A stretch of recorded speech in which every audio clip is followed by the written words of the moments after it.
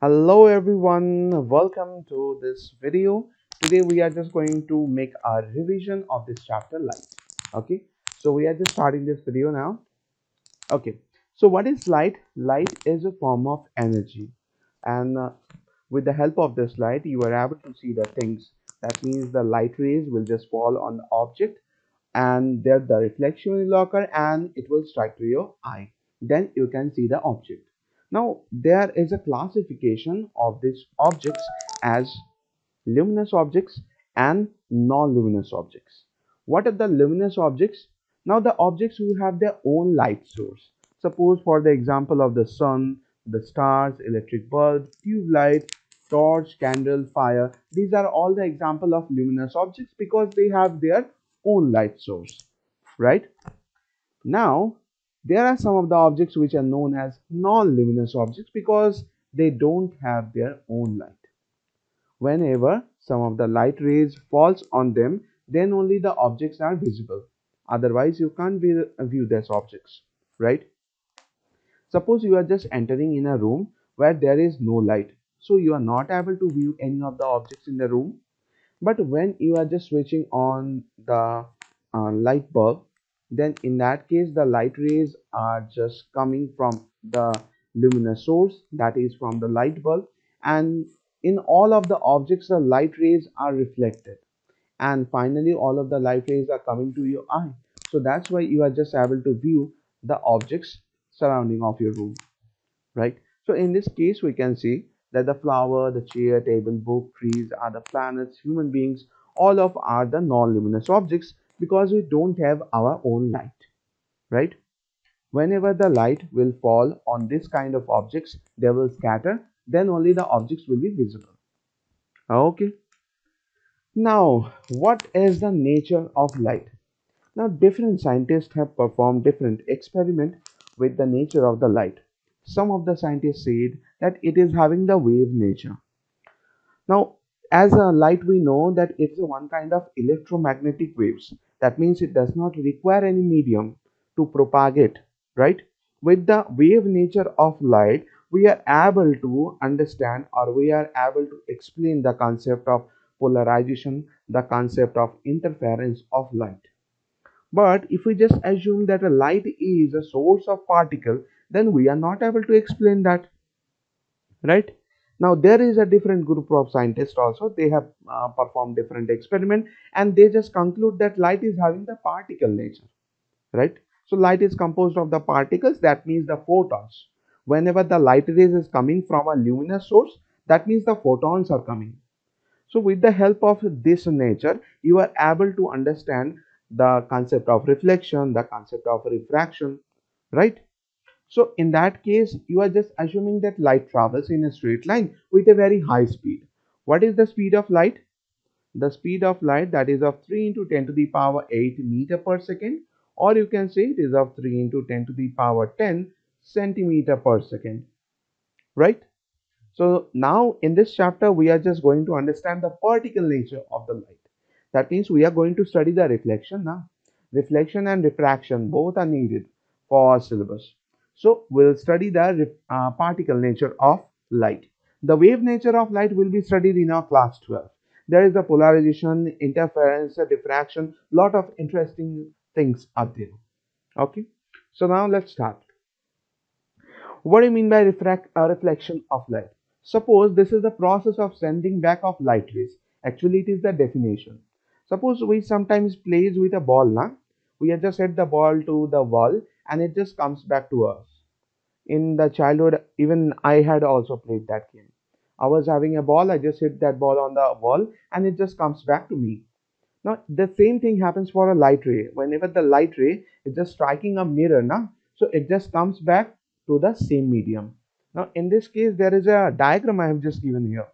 Suppose this medium is air. So, in this way, the light rays is just coming to that of mirror and it is getting reflected back and in the same medium. Okay, so this concept is known as a reflection, as the light ray is getting reflected. So that's why you are just able to view any object's image, right? So in plane mirror, what the concept of plane mirror we have, it's a one kind of very smooth surface where the image of an object can be formed. The back side of it is having a silver coating, and so that's why we can say that the light rays cannot pass through that of mirror. Okay, it is getting reflected back. Now what will happen if there was no coating? Then whatever the image you are just getting, it will be blurred. Okay, you will not get a high contrast image. Suppose you are just watching on your mirror, and as you can see, suppose there are suppose we have for our houses we have some windows that are transparent, right?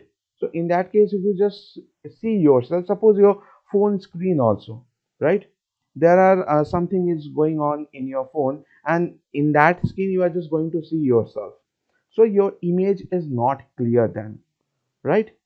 So obviously whenever you want to get a perfect image, obviously the back side of that surface should have a coating, and when then you will get a full reflection of that particular object. Now for the mirror we have some properties that we are going to discuss. Now in this case I have placed one of the object that is of P. That object is placed in front of the mirror, so that's why I am getting an object like that. So whether you can see that the object and the image both are like different now, because as you can see that their right hand side appears at the left hand side, and their left hand side appears in the right hand side of the image. So this property of the image formation in a plane mirror is known as a lateral inversion. There the lateral inversion of the object's image actually happens. In this case, two things you have to remember, that the height of the object and the height of the image will be equals to same. That means height of object, that means of h of o, should be equals to h of I, you can see. Even the separated distance between the object and the mirror, and the separated distance between the image and the mirror, that will also be same for the case of a plane mirror. So in plane mirror, whatever the image you are just getting, whether it is a real image or virtual image, now for that there are the new two terms you are just getting. That is the concept of real and virtual image. What is a real image? A real image is a one type of image of an object which can be placed on a screen. You can place the real image on a screen. Suppose when you are just going to the theater to view a movie, so in that case the image is on the screen. Na? So obviously this is a real image. But whenever you are just looking yourself on front of the mirror, then whatever the image you are getting in that mirror, whether you can place that image in any of the screen, it can't be possible. So that's why you can say that a real image can be placed on a screen, but the virtual image cannot be placed on a screen. So in this case, whatever the image is formed in plane mirror, that is a virtual image. Okay, it is virtually erected image you are getting. So for the image formation of plane mirror, we are getting some of the properties, that the height of the object is equals to height of the image, point number one. Second point, the distance of the object from the mirror is equals to the distance of the image from the mirror, point two. Third one, whatever the image you are just getting, it's a virtually erected image, right? Point three. And the last one, that is whenever the image, sorry, whenever the object will be placed in front of the plane mirror, whatever the image you are getting, it is laterally inverted. That means the left side of the object will appear in the right side of the image, and vice versa, right? Now we are just moving to some important concept again. Now reflection of light rays is happening in the case of a plane mirror. So in this case you can see in the diagram that there is a ray which is just falling on the surface of the plane mirror, and it is getting reflected back. So what the ray of light is falling on the mirror surface, that is known as the incident ray, because it is incidenting on the mirror surface. So after getting reflected, it is just coming back to the same medium. So the ray of light which is coming back after getting reflected from the mirror, it is known as a reflected ray, right? So here this is the reflected ray.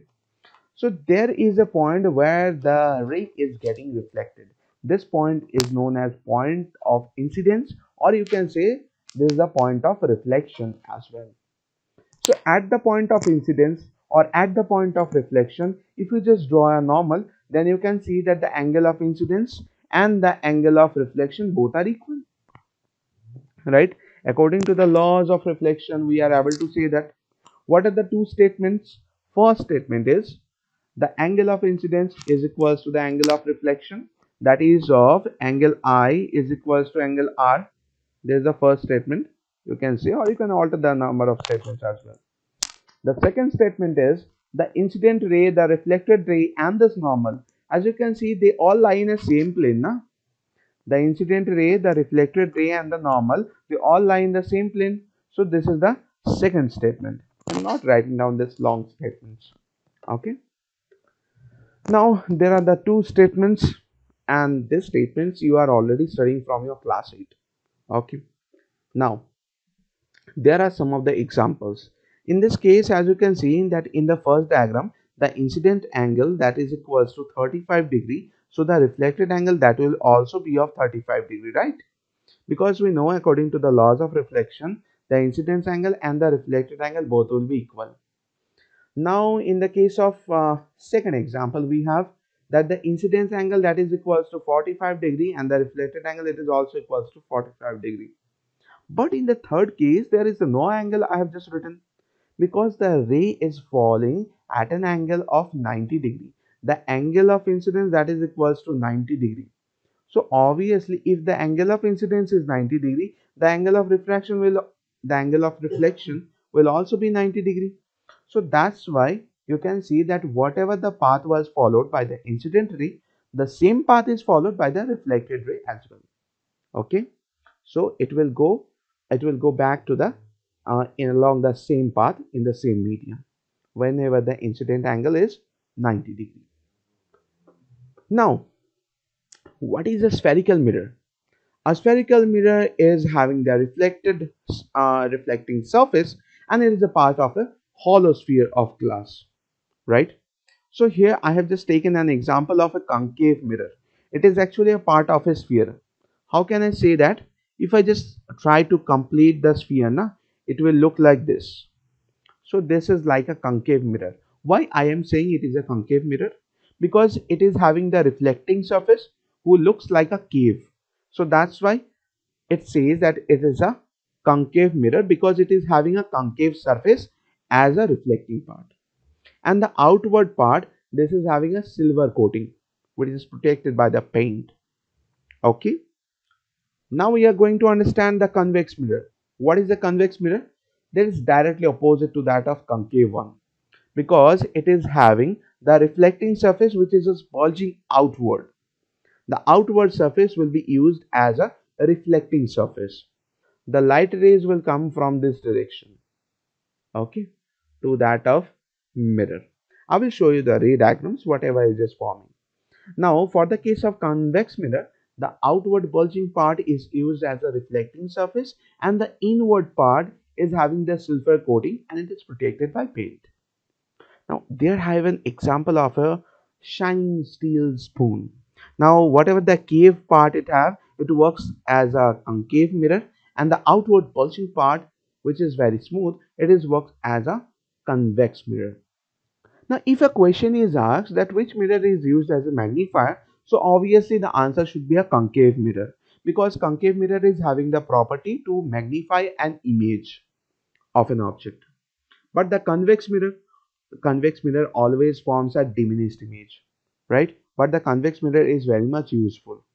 Now in car parking, or you can say in any of the shop, there at the corner the convex mirror is placed, because it is having a special property to form that diminished image. Convex mirror always forms the image that's a virtual in nature. I will just tell you with the help of the ray diagrams why the convex mirror is forming the virtual image.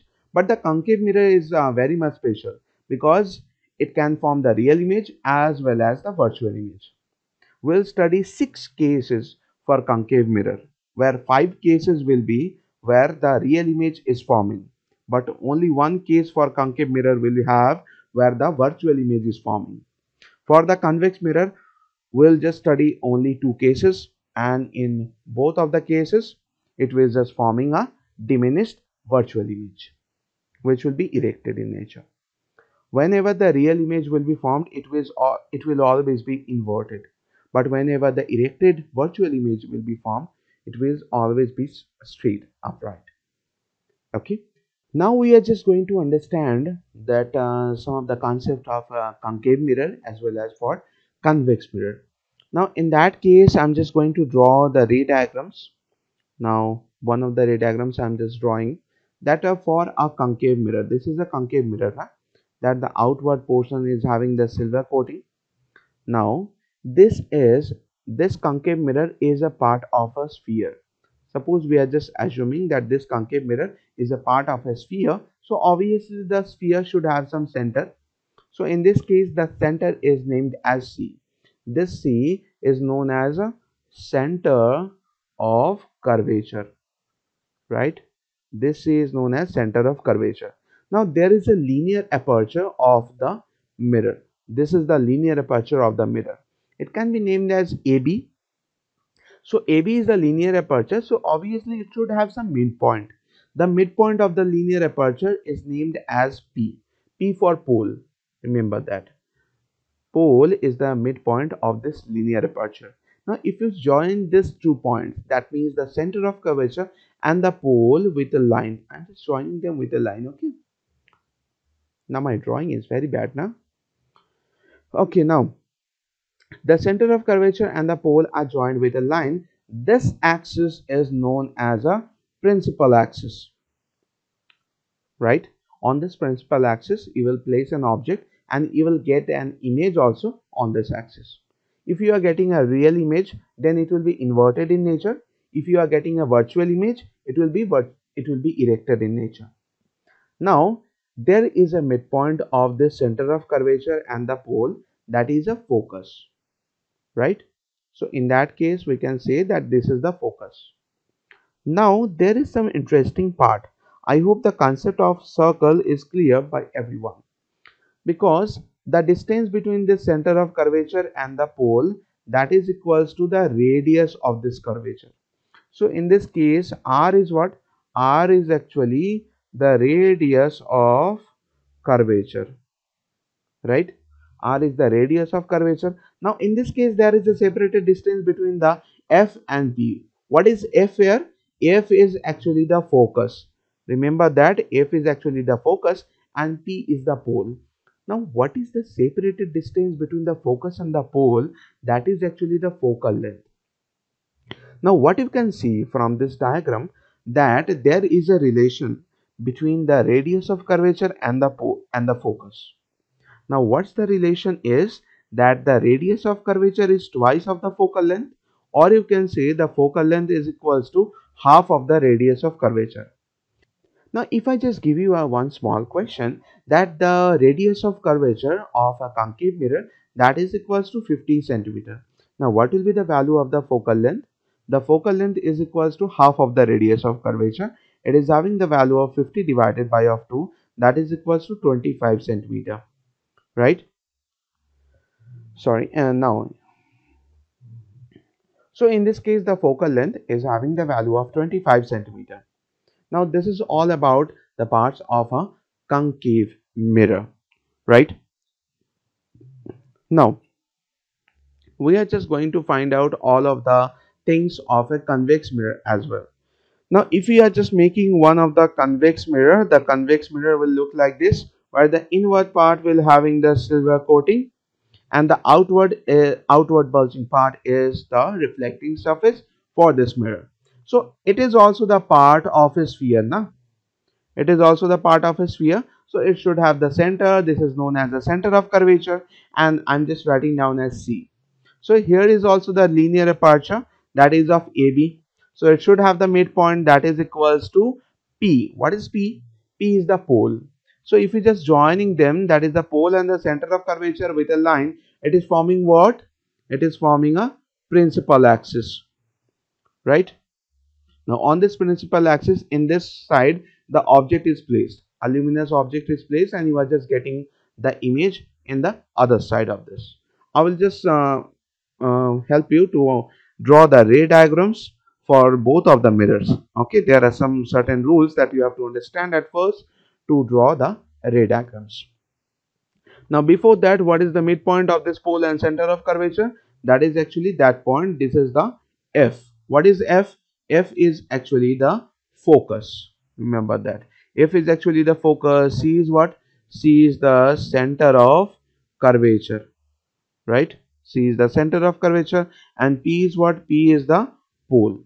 So you can say one thing, that the distance between the pole and the center of curvature, that is actually the radius of curvature, and the distance between the pole and the focus, that is actually the focal length.